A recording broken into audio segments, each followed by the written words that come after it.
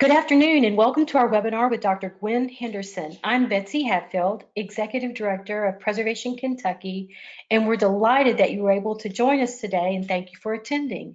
We'll have time following the presentation for questions, but you may submit them throughout the webinar in the question section on your dashboard. For optimal viewing without interruption, be sure to close all programs, windows, and browsers. And if you're listening on your computer, be sure your volume is turned up. We're very excited to have Dr. Henderson with us today to talk about archaeology and dispel the myth that Native people never lived permanently in Kentucky, when in fact they've been here since 9,500 BC. No one is more qualified to speak on this topic than Dr. Henderson, who has conducted extensive archaeological field research in Kentucky, Tennessee, Illinois, Indiana, West Virginia, and Mexico, and has focused on the lifeways of prehistoric farming cultures in the Ohio Valley and indigenous groups of the region. Her educational credentials are impressive. She received a BA in anthropology from the University of Delaware, her home state, has a master's in anthropology from the University of Kentucky, and holds her PhD in anthropology with a minor in Native American history from the University of Kentucky. Dr. Henderson is currently Staff Archaeologist and Education Coordinator at the Kentucky Archaeological Survey and Adjunct Professor in the Department of Anthropology at the University of Kentucky. We'll send you a link at the end of the webinar to learn more about Gwynn and her work and how to contact her. There are 5 handouts in your dashboard, and Gwynn will discuss these in her presentation. So now I'll turn it over to Gwynn. Thanks, Betsy. Hi, and thanks for tuning in. I'm thrilled to support the goals of Preservation Kentucky, an organization that works to educate and preserve Kentucky's heritage, both ancient and modern, by speaking to you today about Kentucky's rich Native American heritage. As I was preparing for today's webinar, I was struck by how very long I have been working to dispel this myth. Over 30 years, if you can believe it. I certainly can't. In the past, I've given presentations, I've written papers, and prepared booklets, and now this webinar on the topic. It's a logical next step, a 21st century step. I feel as strongly about this issue now as I did when I started, perhaps even more so, because over the years, I've gained an even greater appreciation of how this myth's persistence denies us our history. And make no mistake, although I titled this presentation, The Archaeology of Kentucky's Ancient Peoples, I am talking about history, people, and events in the past. The main documents? They are the villages and camps and cemeteries and mounds and earthworks scattered all across Kentucky that hold the objects and patterns of objects that reflect the lives of these diverse, intelligent, amazing Native peoples. Their stories are the stuff of the first and longest chapter in Kentucky's history. I can't talk about everything during this webinar. I'm only going to highlight the main points and overwhelm you with images. I'm not going to do much explaining about how we know. That's for another time, perhaps another webinar. And I won't be talking about the many other myths regarding Native peoples, like the one that says all real Indians have died off, or that Columbus discovered America, or that Indians were savage and warlike, or that technologies we perceive today as simple were used by simple-minded people, or that Europeans brought civilization to backwards Indians. Those are for another time, perhaps even another webinar. To my Native viewers, this PowerPoint includes 3 drawings of burials and several images of ritual items. My reason for including these? I mean no disrespect, but people still ask me if ancient Native peoples had government, religion, and economies. As a writer of children's magazine articles, I'm supposed to show, not tell. So, including these images is the best way I know of how to show, not just tell, people about these aspects of ancient Native life. My period of focus stops before the De Soto Entrada of 1539. I figured that 10,000 years of history, more or less, was more than enough to cover in 40 minutes. It's going to be fun, but it's going to be a whirlwind. You can listen again on YouTube, and we have provided handouts with the details of Kentucky's Native history on Preservation Kentucky's website. So fasten your seatbelts, hang on, and let's begin.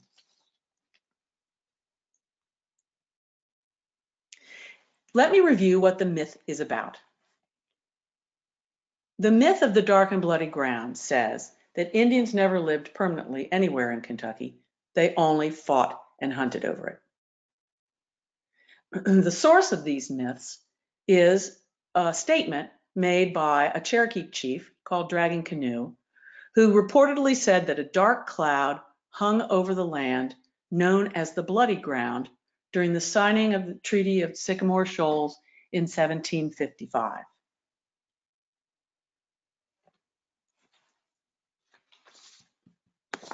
The myth owes its persistence to a number of factors: differences between Euro-American and Aboriginal ideas of land ownership. Native peoples did not think that you could own land, just like you can't own the sun and the air. Europeans thought differently. The distinctions that the settlers perceived between historic Indian cultures and the remains left by ancient Indian groups. What that means is the native peoples that the Europeans saw and interacted with historically were not people who built mounds. And when they saw mounds and saw that these native peoples weren't building mounds, they figured that other groups of people, other cultures of people had built the mounds, but not those people. There was a benefit that land speculators received by encouraging people to think that this was a true fact, that native peoples never lived here permanently, because if they didn't, you didn't have to feel too worried about removing people from the land that they owned if they didn't own that land, and only hunted here.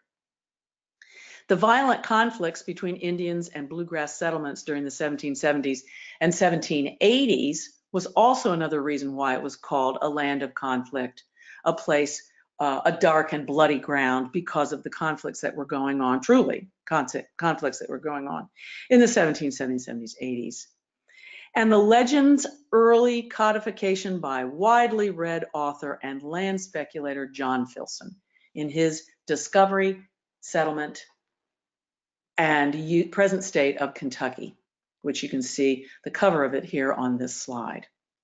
John Filson calls it the dark and bloody ground. You can see in this green highlighted spot.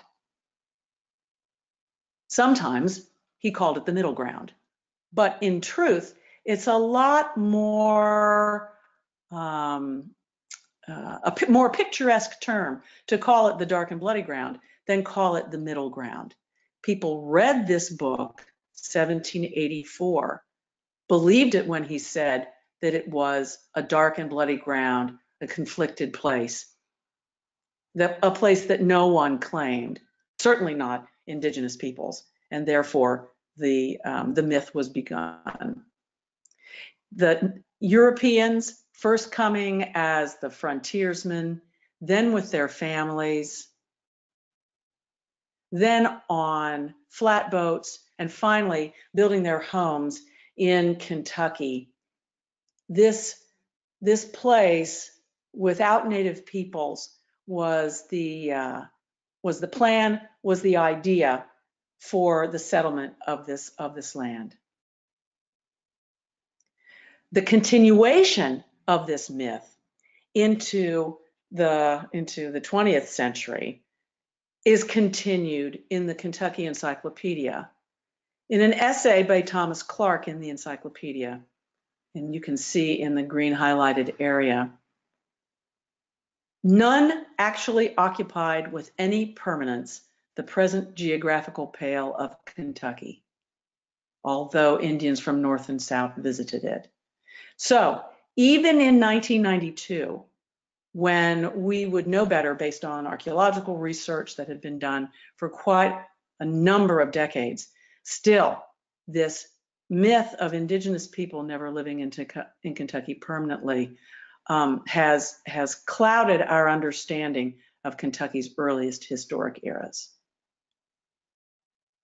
So I'm telling you that this is a myth and it is not true. What I want to do now is prove to you, show you convince you that this is a myth. This slide you will see at the beginning of each time period that I discuss. Ready? All right. First, we're going to begin with the very first hunter-gatherers who came to Kentucky 14,000 BC and lived here until 10,000 BC. These people, the very earliest people, came from the west, following the rivers and pursuing land animals, large land animals called megafauna, in small groups, carrying their belongings with them in an environment that was much like Canada's today. You see this slide illustrating when the glaciers occurred in North America and how far down south they extended. The purple circle indicates northern Kentucky, and you can see that during some of the glacial ages, the ice was close to or covering parts of Kentucky. So you can only imagine, with the ice being that close to Kentucky, that the environment was much colder than it is today. It was wetter. The forests were made up of evergreens, fir and spruce. And the rest of the landscape, if it wasn't forested, was a park-like environment. A very different Kentucky than what we think of today.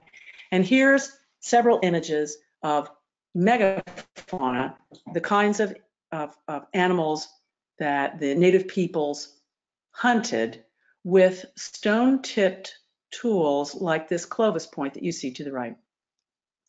They also exploited smaller mammals and plants as well, but this particular stone tool, this Clovis point, was prepared for these larger animals.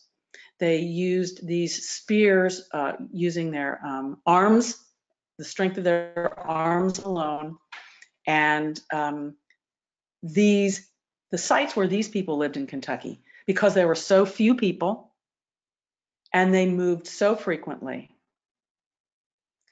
and lived in Kentucky so long ago, the evidence for these kinds of places that date to this period in Kentucky are very few. One that stands out, however, is Big Bone Lick up in Boone County, Kentucky. All right. The people who were the descendants of the very first hunter-gatherers, which I'm referring to as the later hunter-gatherers, they lived in Kentucky for the longest period in Kentucky history, and that is from 10,000 BC to 3000 BC. It's a long time, and many things happened during this time. One of the things that is particularly important to remember during this period is that the environment of Kentucky became more what it is like today. Deciduous forests. In the barrens of Kentucky, there were prairies. People were hunting the kinds of animals that we think of when we think of animals today in the forests and so forth, bear and elk, deer. You can see in this particular image of native peoples from that time period that they have brought in a deer that they have hunted. One guy is holding on to a snapping turtle. You can see the importance of plant foods in these folks' diet by the scattering of nuts on the ground in the foreground. Baskets are important. You can see that the folks are using nets to do hunting of fish. They've got there's a dugout canoe in the background, so the importance of fish and amphibians. And let's not forget the family dog. The dogs came across the Bering Land Bridge with the people from Asia as they came down into North America and across the plains and into Kentucky. Dogs are people's earliest and best friend, and used as a hunting animal as well. So in this image, you can see the dog messing around with somebody's shoes which is something that happens often in our houses today. All right. The native peoples, these later hunter-gatherers, no longer used just a spear with the strength of their arms as a weapon. These people developed a kind of tool called the spear thrower or atlatl, and that's spelled ATL. It's a Nahuatl term. What you can see at the top of this slide is how a person would use an atlatl or spear thrower to throw their spear. The importance of this weapon is that it is more accurate when thrown, is more deadly because the force of the throw is stronger. And the other images are just showing elements of the spear thrower or atlatl and how the stone tools are attached to the spear.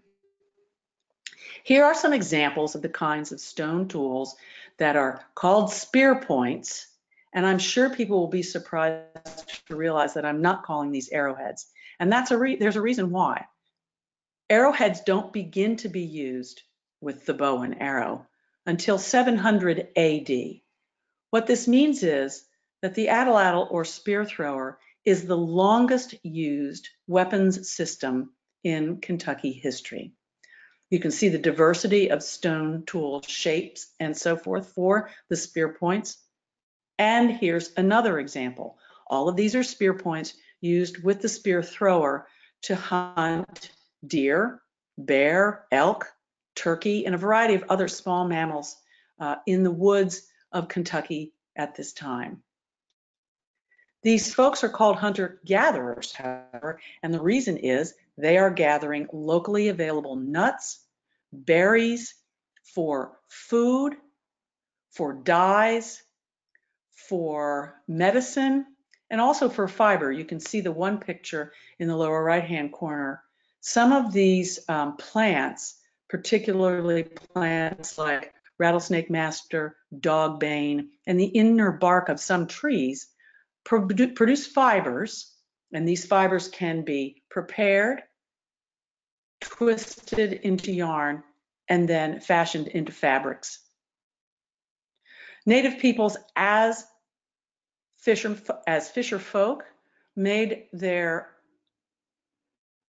fishing tools out of available bone and the nets from plant fibers. You can see here bone fish hooks on the right, but they also use the animal bone for ornaments. And on the left, you can see particularly distinctive Kentucky-centric hairpins.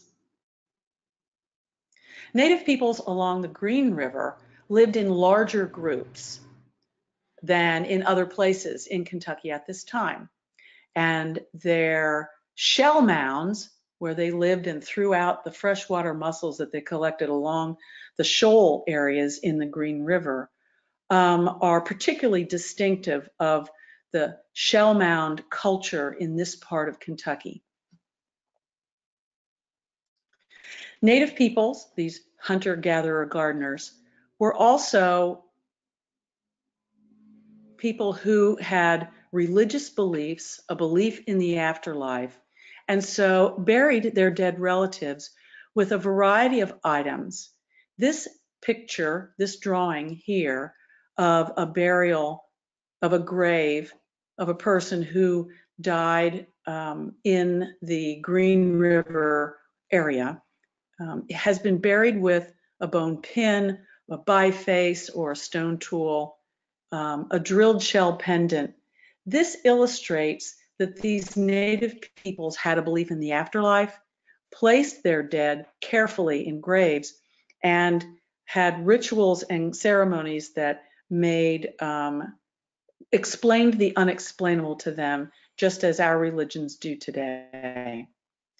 These folks, so long ago, were also involved in the trade of rare objects and perhaps not such rare objects across long distances.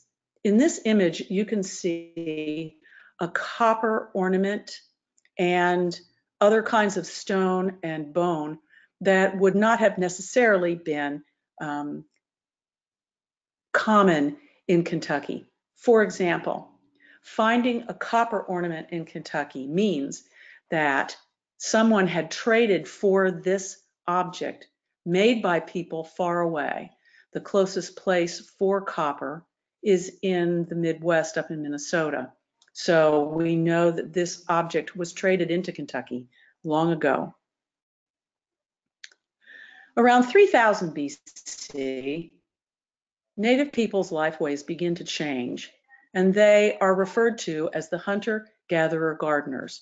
Their lifeways began around 3000 BC and extended to about AD 1000. These folks got their subsistence, got their food from animals and plants as before, but they also had turned to growing their own food. Experimenting with growing native plants had begun towards the end by the hunter-gatherers, the later hunter-gatherers. And it became the growing of native plants became an important way of life with the hunter-gatherer gardeners. They were still hunters with the atlatl, and here are examples of what their spear points looked like, with the kinds of animals that they hunted, the very same kind that their ancestors had hunted, and they collected the same kinds of nuts as their ancestors had collected. But what was different was they were depending on plants that they had grown for food, native plants that they had domesticated. What this means is that in eastern Kentucky, where the information has been collected that's most clear,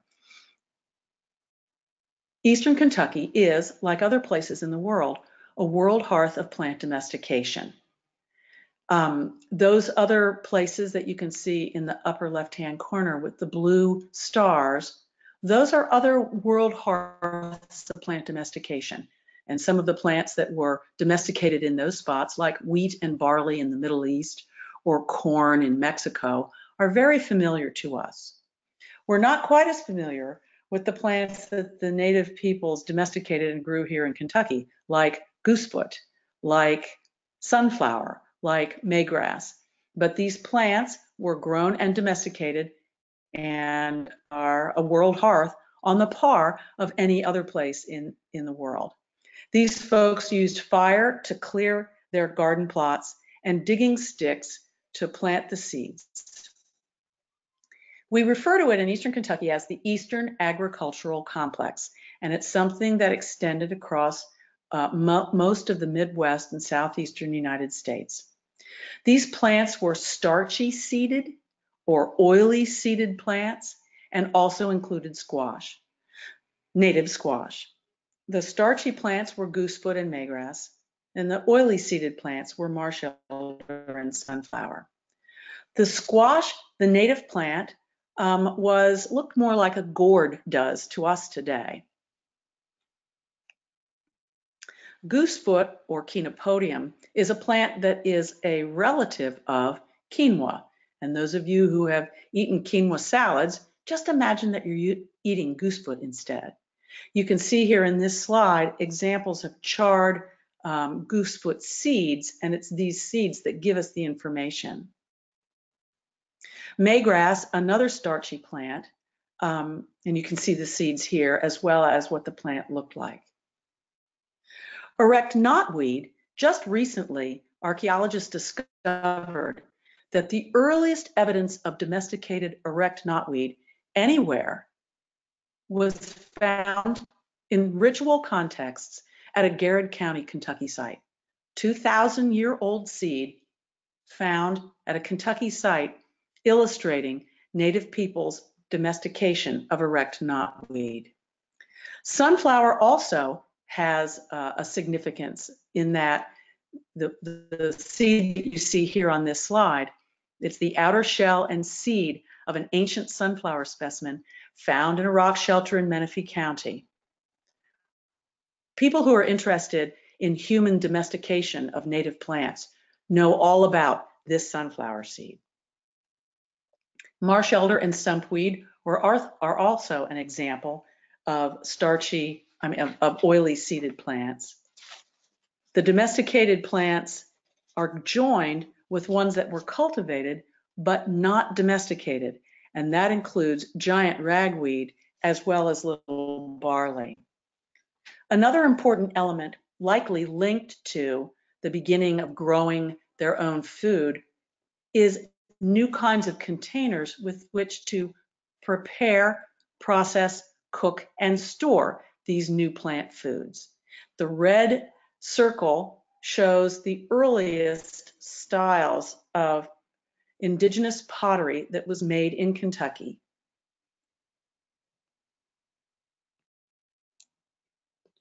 And a third important development, cultural development, during this time period is that Native peoples in Kentucky, in selected areas of Kentucky, built sacred circles and earthworks, which you see here illustrated, the Mount Horeb earthwork on the left and the Old Fort earthworks enclosure in Greenup County,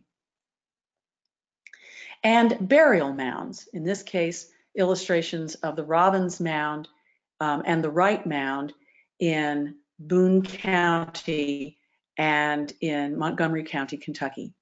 These burial mounds are referred to as accretional, which means they grew over time. If you take a look at the blue picture, you can see numbered regions of that cutaway view of the mound. It started as a very small mound, number 1, grew, number 2, number 3, 4, and so forth. These very large mounds started out, however, with a circular arrangement of paired posts, and you can see that example on the left. The Native peoples who built these sacred circles and these burial mounds are referred to as Adina by archaeologists. And here is an artist's illustration of what one of the burials looked like in the Wright Mound in Montgomery County. This is a log-lined tomb in which 2 individuals were buried. The Adina people also buried their dead in non-log-lined tombs. They also cremated the dead and placed them in clay pits in these burial mounds. This is an artist's rendition of what one of the burial mound log tombs might have looked like with an individual laid out in it before it was closed up. The reason why this individual's feet are covered by fragments of cedar bark is that if we had drawn it with him completely covered with cedar bark, which he was, then you wouldn't see him in the picture covered up by the bark. So the example with his feet covered up indicates that the entire person was covered, but this way you can see how the person is laid out on his back with wrapped in fabric and laying on a pallet. Some of the items that were buried with the Adina people include objects made from copper, like copper bracelets and this copper dagger, but also fabrics, which you can see in the upper left-hand corner. Sometimes stone tablets with illustrations of important ritual symbols are affiliated with these Adina mounds, and you can see 2 examples at the bottom. The item at the top is a wolf jaw pallet, which has been shaped and formed to fit into a person's mouth, a shaman's mouth. This particular wolf jaw pallet was found in a mound in Owen County. During this time of the hunter-gatherer gardeners, Native peoples also created petroglyphs like this pecked stone image of a turtle and pictographs. But they also began exploring Kentucky's deep caves, like the ones in central Kentucky and the ones in western Kentucky, like Mammoth Cave. This particular illustration is of a glyph drawn in the mud. The actual glyph you can see in the upper right-hand corner Yep, in the lower left-hand corner is an artist's drawing, a scale drawing of what was drawn in the mud. Images of pregnant women signifying some kind of link to a concern with fertility. The native peoples in Kentucky also went into the caves for more than just ritual reasons. There is good evidence in the caves in the Mammoth Cave area that native peoples explored in the caves and also mined selenite and mirabilite from the walls of the caves. Here you see an artist's reconstruction of what the cave mining might have looked like in some of the higher passages of Mammoth Cave. Now, during the hunter-gatherer gardening time, around 700 AD, native peoples lay aside their spear thrower and spears and take up the bow and arrow. At the top, you see examples of some of the earliest arrowheads in Kentucky, and you also see an illustration here of all the elements of a bow and arrow. A bow and arrow was particularly effective weapon. It was, you could shoot an arrow further than you could shoot a spear with a spear thrower. You could be more accurate. And the way you hunted with a bow and arrow was different than the way you hunted with a spear thrower. Here in this red circle are what the pottery jars look like towards the latter part of the hunter-gatherer gardener time period. And here is an illustration of one of the later hunter-gatherer gardener villages. Circular arrangement of houses, circular houses covered with mats. You see a woman making pottery, a woman standing, making fabric. The native people's creation of fabric did not hinge on having a loom at all. This was finger weaving or twining. And a man and his son are examining his arrow. Now we turn to the final time in Kentucky's native history before Europeans. This is the time of the hunter-gatherer farmers that goes from AD 1000 to AD 1539. Two different native cultures existed in Kentucky at around AD 1000. In northern and eastern Kentucky is the Fort Ancient people, and in eastern and southern Kentucky, the Mississippian people. It doesn't mean that these are people from Mississippi. It means that the culture, which began its most earliest expression in the Mississippi Valley, is the reason why these people are called Mississippians. Okay, I'll begin with the Mississippian folks. The Mississippian hunter-gatherer farmers lived in large towns, in this case, one surrounded by a stockade.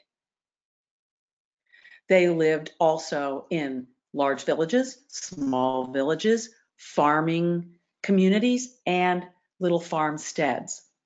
Their hierarchical organization of settlement focused on the largest towns. In those large towns, the chiefs lived on top of mounds, and they also had significant mounds for ritual ceremonies. Here's an example of one of those flat-topped earthen mounds at a Mississippian site in Kentucky. The native peoples who lived in western and southern Kentucky, these Mississippian cultures, their leaders were born into their roles. It was a hereditary way of government. Ceremonies were held on the tops of the mounds.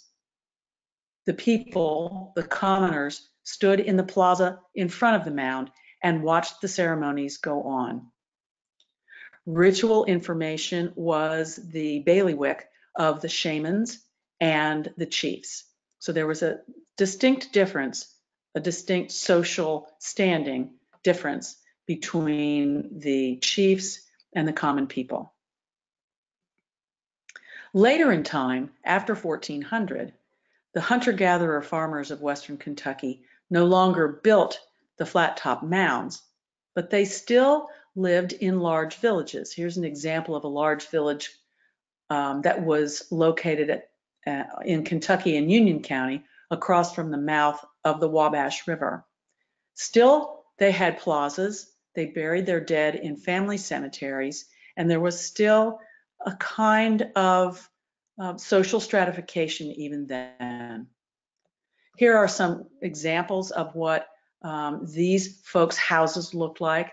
They were made from wattle and daub.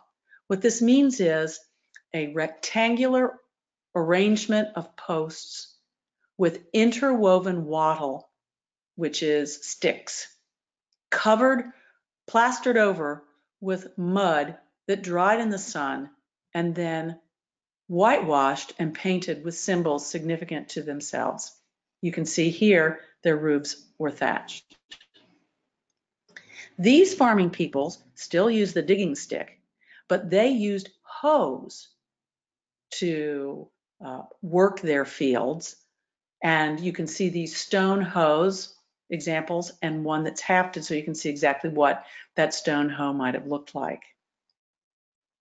And what kind of plants did they grow? They grew squash and corn and chenopodium. Corn is not a native plant to Kentucky. The squash that they grew was still native, but the corn came up from Mexico through the Southwest and arrived in the Ohio Valley around 1000 AD. They grew chenopodium, or goosefoot, like their ancestors had done, their hunter-gatherer gardener ancestors, and maygrass as well. They also continued to rely on nuts. They ate the wild bean, but they did not cultivate until really late in their history the common bean.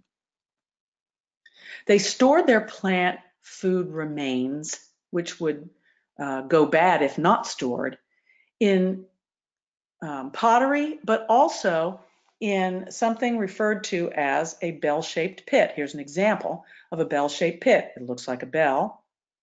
The native peoples dug these deep bell-shaped pits, covered them tightly with grass and earth and skin and so forth. And the perishable plant remains were able to preserve throughout the winter and be useful come spring. The folks in western and southern Kentucky focused on deer, raccoon, turkey, and terrestrial animals like turtles. They also were exploiters of fish in the backwater sloughs of their homeland. This is what their arrowheads look like. And these folks, like their ancestors, were people who made pottery. It's just that their pottery styles and shapes were different. Here are examples of a very unique kind of decoration that is found in Western Kentucky. It's called negative painting, and the examples on the top are sherds of negative painted designs that these folks made. It's a kind of negative resist painting technique. The native peoples in Western Kentucky also made beautiful fabrics, the description of which we can get because the pans, very shallow vessels that they made in shallow depressions in the ground, bear the impressions of the fabrics that they lined those impressions in the ground. So you can see diversity of fabrics here impressed on the exteriors of these vessels. Here are examples of other kinds of hunter-gatherer farmer vessels. These are ones from Western Kentucky after 1400 AD. The importance of symbols and ritual that we noted during the hunter-gatherer-gardener time continues on in hunter-gatherer-farmer time. Some elements of ritual are similar. Here you can see a shell gorget and a stone gorget illustrating significant symbols in their cosmology. The importance of Catlinite pipes and the smoking of pipes ritually is illustrated by these pipes from hunter-gatherer-farmer villages and towns in Western Kentucky. Now I'm going to turn to the hunter-gatherer-farmers of Central and Eastern Kentucky, whom archaeologists refer to as the Fort Ancient people. These people lived in villages. Here's an example of a circular village in Central Kentucky, a central post, a central plaza, houses around the plaza, and the village farms extending outward from the village. Examples of internal organization of these villages come from several different sites in Kentucky and Ohio, and each one is organized in a slightly different way. You can see, for example, the Florence Site Complex site in Harrison County has a mound in its plaza, people buried in graves around the plaza, living then in back of the graves and throwing their trash out in back of their houses. But at the Sloan site, the organization of activities inside the village is different. People are buried on the outer ring of the village, and their village was encircled by a palisade. Later, after around 1400 AD, the village farming people of Central and Eastern Kentucky no longer lived exclusively in circular villages. Some people who lived in larger villages they sort of outgrew the circular village. They lived in long houses, and they lived in clusters of long houses in villages scattered across ridges and floodplains. These people also, in the wintertime, moved to smaller hunting camps. The people who moved to these camps were the able-bodied hunters, women, and children. Older folks, women with infants and so forth, still lived in the village. What made these farmers different from the farmers in Western Kentucky is that village leaders were based on personal achievement, not on who was their relative or who was their father. It was a much more egalitarian society, or differences were based on age and personal accomplishments rather than on birth. Here's an example of an individual buried in a stone box grave with kinds of arrowheads and bone projectile point or arrowhead also as well. These people, the hunter-gatherer farmers of Eastern and Central Kentucky, these folks followed the Three Sisters agricultural system. What this means is they turned their back on the starchy and oily seeds and the nut gathering of their ancestors and threw themselves whole hog into growing corn, squash, and beans. The squash is the same native squash that they had always grown, but the corn, like the corn in Western Kentucky, is not native. It would have come, like in Western Kentucky, up from Mexico, through the Southwest, and into the Ohio Valley. The beans came later, around 1200 AD. The Three Sisters agricultural system is a very stable kind of agricultural system. It is self-sustaining. The corn takes a lot of nitrogen from the soil. The beans replace it. The corn stalks are tall. The beans grow up the corn stalks and the squash grows along the ground to shade it from weeds. The Fort Ancient farmers also used a digging stick, but for their hoes, they used deer shoulder blades or elk shoulder blades, and also heavy freshwater mussel shells you can see here. Their squash, corn, and common bean, illustrated here.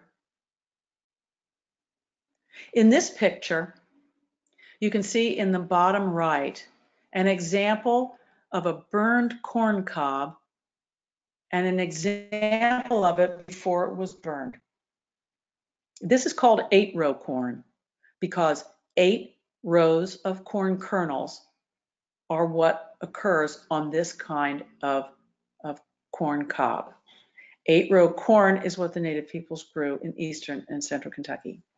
The common bean is a bean that we think of when we think of refried beans or beans and cornbread. The charred examples in the picture to the left, the charred examples are the Native American beans. The non-charred examples are heirloom beans. The same kinds of heirloom beans that we grow today are the kinds of beans the native peoples grew 1400 AD, 1200 AD. The Fort Ancient people also preserved their food in deep pits, like you see in the upper left-hand corner, and an illustration of it, the bell-shaped pit on the right. These folks also used the bow and arrow. Here's examples of their kinds of arrowheads. These folks focused their hunting on deer, bear, elk, and turkey. Here are some other examples of stone tools. These particular objects are ones that were used in hide processing. In the upper left-hand corner, you see stone scrapers, and on the right-hand side, chipped limestone discs that were used for deer hide preparation. The Fort Ancient people carved stone smoking pipes from siltstone and sandstone, and they also had discoidals, which we think may have been used as drop spindle whorls made from stone. They sometimes had geometric or animal designs on these objects. The Fort Ancient people also made jars, but the style of their jars and bowls were different than the style of pottery that the Mississippian peoples made at the very same time. Fort Ancient people used animal bone and animal teeth as ornaments. You can see a slide here of animal teeth on the bottom. And marine shell and freshwater shells were also important for use as ornaments. The small ornamental shells up at the very top in the center are called marginella shells. These are marine shells, so we know that the native peoples in Kentucky throughout the state were engaged in the exchange of non-local goods, in this case, marine shell. This is where the story of Kentucky's native peoples before the Europeans stops. This doesn't mean that this is the end of the Native American story. It just means that it's the end of our story right now. I hope that you can see that the native peoples lived in Kentucky permanently. They lived here for a very long time. And the myth of the dark and bloody ground is just that, a myth. And now, I'll turn it over to Betsy. Thank you, Gwynn. We've had a lot of questions from the audience. What plants did the native Kentuckians smoke? You know, that's a really good question. I mean, we've got the pipes. We saw the pipes, so we know they're smoking something, but what exactly were they smoking? Based on our research, and it's difficult to find this kind of stuff unless it's been burned, and certainly after something's been burned in a pipe, it's turned to ash and we can't figure out what it is. Our guess is, from ethnographic and ethnohistoric documents, that the native peoples may have smoked a kind of combination of sumac and other plants, which historically was referred to as kinnikinnick. Are there a top 2 or 3 sites in Kentucky that you recommend visiting for lay people to experience some of what you've discussed? Are there any undisturbed? That's a great question, and I wish I could tell you about all the sites that are on private property, but the landowners would shoot me. So what I'm going to do is share with you some sites that come to mind that are on public property that you can go to without the risk of being run off for trespassing. Okay, there is Wycliffe Mound State Park out in western Kentucky. It's a Mississippian Temple Mound site. There are hunter-gatherer gardener mounds in a park in downtown Ashland, Kentucky. It's a public park, so you can go and see them there. If you're interested in seeing a large accretional burial mound of the Adena people, I suggest that you drive to Mount Sterling. Get yourself a soda and look over your right shoulder, and there you will see the Gateskill Mound. If you are interested in seeing another flat-topped Mississippian mound, you could go to Canton, Kentucky, and in downtown Canton, and I would say downtown Canton is a misnomer because it's a very small town, though sweet, overlooking what used to be the Cumberland River, you will see several large Mississippian temple mounds there. If you ever have an occasion to go to Berea, Indian Fort Mountain is owned by Berea College, or maybe it's owned by Berea, I'm not sure which. This is a place where twice a year an artist's fair is there, and there's a trail that you can take out away from where all the artists are selling their wares, and you can see the Indian Fort Mountain mounds there. I wish I could tell you that there were some village sites that you could go to see, but frankly, they kind of look like plowed fields, so that's not particularly visually appealing. Though I will say, in Ohio, outside of Dayton, is a reconstructed Fort Ancient circular village called Sunwatch, and you can go there. The museum's very good. If you're interested in going to a site with Mississippian mounds outside of Kentucky that has quite a few mounds, I would recommend Angel Mounds outside of Evansville, Indiana, and Henderson, Kentucky. Really a great place. And then we can't forget Mammoth Cave. You can go to Mammoth Cave and see the cave where the native peoples had walked and explored. If you're interested in seeing places where archaeological sites are from just an archaeological site in general, not necessarily a Native American site, I would recommend Riverside, the Farnsley Mormon Landing in Louisville, Ashland, the Henry Clay Estate in Lexington. Both of those sites have exhibits that are linked to the archaeological work that was done there. And then Camp Nelson, they have reconstructed one of the forts there and have done an enormous amount of archaeology at Camp Nelson for a historic period. And then I would be remiss in not recommending everyone go to the Kentucky History Museum in Frankfort.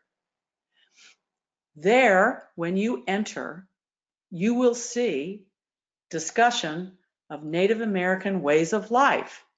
The Indians lived in Kentucky permanently, people. The museum says so. How do you know how old these sites and cultures and objects are? We know how old these sites are based on two different ways, actually 3 different ways of figuring out their age, either their actual absolute chronological age or their relative age. The absolute chronological age, we find out generally by radiocarbon dating. Charred plant remains or charred bone, all living things take up carbon while they're alive, and when they die, it starts to decay. The radioactive carbon-14 decays at a regular, reliable, and measurable rate. And so using that information, you can get a date, an absolute date, plus or minus so many years, 5 years, 10 years, 50 years, the actual date in radiocarbon years. That gives us an understanding of how many years ago in an absolute sense. In a more relative sense, there are ways to figure out how old something is by comparing similar objects found at two sites from different places, suggest that the two are contemporary. And then sites in places where people have lived for a long time, particularly on floodplain settings where floodwaters deposit flood deposits, soil and sand and so forth, and create stratified sites. We know from just the law of superposition, which is a geological law that says nothing more than things at the bottom are older than the things on the top. And so in a relative sense, we know that something's older than something else if it's deeper in a stratified site. So by comparing, by using absolute dating, and by using relative occurrence at a site, we can figure out how long ago someone lived there and how old the objects are that are at that site. Were bison a relative latecomer to Kentucky and hence not referred to in your list of most common game species? Yeah, that's a good question, and that's a good notice. I purposefully left out bison because bison, during the time period that I was talking about, were not in Kentucky. Actually, that's kind of a lie. There were big bison, Pleistocene bison, during the hunter-gatherer, the earliest hunter-gatherer living in Kentucky.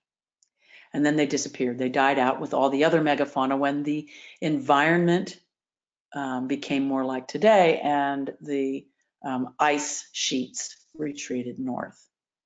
It wasn't until the 1600s that the bison that we think of, the buffalo, the bison, came across the Mississippi River because of a change in environment. The prairies expanded, and with it, the bison came. And so Native peoples exploited the bison, certainly when the bison were here, but the bison didn't come until around the 1600s. So while on the one hand, the descriptions of Kentucky, early Kentucky, by the earliest settlers and explorers talk about all these bison they saw, in truth, the bison were pretty latecomers to the picture. Was there intentional erasure of native sites by the United States government in order to encourage settlement or for other purposes? Well, okay. We know that Andrew Jackson's removal policy in the early 1800s forced Native peoples living east of the Mississippi west. Okay. But we're talking here, or your question here is about intentional erasure of native sites in order to encourage settlement. So I'm assuming here that this question is about the 1700s. Well, the United States government was far away in the 1700s, the federal government. Intentional erasure of native sites that the federal government said had to be done, like a law or a directive, that, to my knowledge, did not occur. However, the people who moved to Kentucky, thinking that Indians never lived here permanently but only hunted here, could with reckless abandon, destroy native sites when they built their houses and built their roads and started their farming and their their industries. So while there wasn't an intentional erasure by of native sites by the U.S. government, there was erasure of native sites by virtue of the fact that people from the colonies came into Kentucky to settle and therefore erased many sites. Is there an official, informed, trained Kentucky group studying sites in Kentucky for public education? Wow, what a great question. Well, I would say I can plug the Kentucky Archaeological Survey here because that is one of the things that we do. The Kentucky Archaeological Survey is trained to study sites for public education. But I would say that archaeologists who work for the state and for the federal government, so that would be folks at the State Historic Preservation Office or people who work for the Mammoth Cave or the various, the Forest Service, those folks are informed and trained in public education. Can you explain or describe a conch shell gorget and how frequently in Kentucky were they found? Okay, a conch shell gorget. Okay, so conch shells are marine shells. They're big marine shells. Whelks, oftentimes, are what the gorgets are made out of. Okay, and what a gorget is something that is worn around the neck. It's a French term, gorge or neck. Okay, so a conch shell is cut in such a way that the slightly bent and smoothed part of the shell is removed, is cut off and shaped from the shell itself, and then engraved with designs or not, and drilled with holes to suspend from the neck. They were found frequently. Well, I don't know how frequently they're found. I mean, these are certainly not as common as arrowheads and spear points, nor are they as common as the animal food remains and plant remains that are found at archaeological sites where they're preserved. However, I would say that these gorgets, the conch shell gorgets, are particularly diagnostic of the hunter-gatherer farming cultures of both Western and Eastern, Southern and Northern Kentucky. And they would have been gotten in trade. These are marine shells, so they were gotten in trade for the exchange of other kinds of things that Native peoples had here in Kentucky. You never mentioned the names of Native groups I'm familiar with, such as Shawnee and Cherokee. How are these ancient groups related to the Native peoples today? Okay. The ancient peoples that I was describing in this webinar are the direct descendants of Native peoples who live in the United States today. Having said that, how do I connect the Native peoples, the hunting, gathering, farming peoples, Western Kentucky and Eastern Kentucky with indigenous peoples now? Part of the problem that we have in doing this is that in the late 1600s, smallpox arrived in the Ohio Valley, and 90% of the people who lived in the Ohio Valley died because of that. This was a disease from Europe which they had no natural immunity against. So the vibrant cultures of the time before smallpox and the people who were left after smallpox are difficult to connect one to one because some groups disappeared completely And there were groups that were historically, that appear in history, in written history documents, paper documents, that are amalgamations of perhaps many different groups. And they take the name of Shawnee or Cherokee, Wyandot, Piankashaw, Miami, Creek, Chickasaw, and so forth. So for one of the reasons why I didn't mention any names is because I did not go into the time period in my webinar. But number two, it's difficult to make a one-to-one correspondence because of the effects of disease that Native peoples experienced in the late 1600s. I've seen early maps of downtown Louisville showing mounds. Who built them and when did they disappear? Great question. Indians lived in Kentucky permanently. They lived in Louisville. Those mounds could have been built by the hunter-gatherer gardeners. They could have been built by the hunter-gatherer farmers. In fact, I'm pretty sure that they were built by hunter-gatherer farmers because of some of the descriptions of them being flat-topped and so forth. Who built them? Hunter-gatherer farmers, hunter-gatherer gardeners. And where did they go? Louisville came. What a very convenient thing to have. That big earthen mound that you could use for fill dirt or for construction purposes.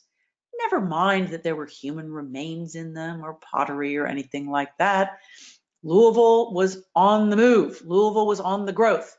And so therefore, the mounds of downtown Louisville are no more.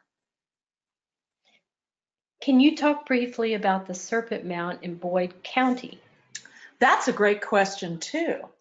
There's a serpent mound in Boyd County in eastern Kentucky. This serpent mound in Boyd County in eastern Kentucky is made from stone. It's not like the serpent mound in Ohio, which is made from earth. This one's made from stone. And many years ago, archaeologists investigated and mapped that stone serpent. And the map looks really great. It looks like an undulating serpent with a head and a tail. But unfortunately, the excavation across selected areas of the tail and the body of this serpent revealed nothing except rock. Now, that doesn't mean that there weren't objects placed in the mound that didn't deteriorate in time. That doesn't mean there wasn't anything at all. Or it's possible that the idea behind this serpent mound was to build the serpent of rocks as a large, what would you say, physical manifestation of one of their significant ritual animals. So it's still there as far as I know. It's not too far from the Big Sandy River, and it is on private property, so you can't go. What did the cross and circle on the gorgets represent? Yeah, I showed a couple of examples of those cross and circles, and also in one of the Lifeways scenes, there was one of the chiefs was holding that up. Mississippian religion and symbolism is linked to an upper world and a lower world that are held together around a central axis. So the sun being important in the upper world is a circle, and the cross designates the four cardinal directions, and where that cross crosses is the central axis. All of it symbolizing the beliefs, a shorthand, if you will, or a cosmogram, a diagram, a shorthand diagram of the way they thought the world was organized, of an upper world and a lower world and so forth. So the cross and circle on the gorgets are a symbol of their world, of their belief of how their world is ordered. And every time somebody saw that cross and circle, they were reminded of their beliefs, of their rituals, and as a symbol of their belief system. This is our last question. Do we know how they used the mineral mined from the caves? Well, we have an idea. If I could go back in a time machine, well, and knew the language of the hunter-gatherer gardeners, I would go back in a heartbeat and ask them. But here's our hypothesis. We know that the gypsum and mirabilite and selenite from the caves were mined by the native peoples because we see the tools that they used and the evidence of where the minerals were knocked off the cave walls. We infer that the gypsum was used as paint, a white paint, and we infer that the mirabilite was used because of its medicinal properties as a laxative. There is also some suggestion, or some people have suggested, that both minerals have a kind of salty taste, and so it judiciously used for seasoning, or perhaps as a food preservative. When you think of salting pork, salted pork to keep pork, or salted beef jerky or something like that. So perhaps these minerals were used to help preserve animal meat for a period of time. Some people have also suggested that these minerals mined from these caves, like Mammoth Cave, were also mined because they could be traded for things that the hunter-gatherer gardeners wanted and didn't have in their homeland. So food, paint, medicine, seasoning, and trade are some suggestions for how they used this mineral from the caves. Thank you so much, Gwynn, for such a fascinating and informative webinar. And we sure do appreciate your outstanding presentation, and we hope this will further help dispel the myth of whether or not Native peoples lived in Kentucky when, in fact, they've been here since 9,500 BC. Exactly. Remember to visit our website for upcoming webinars and other events, and to view and download the 5 handouts from today's webinar.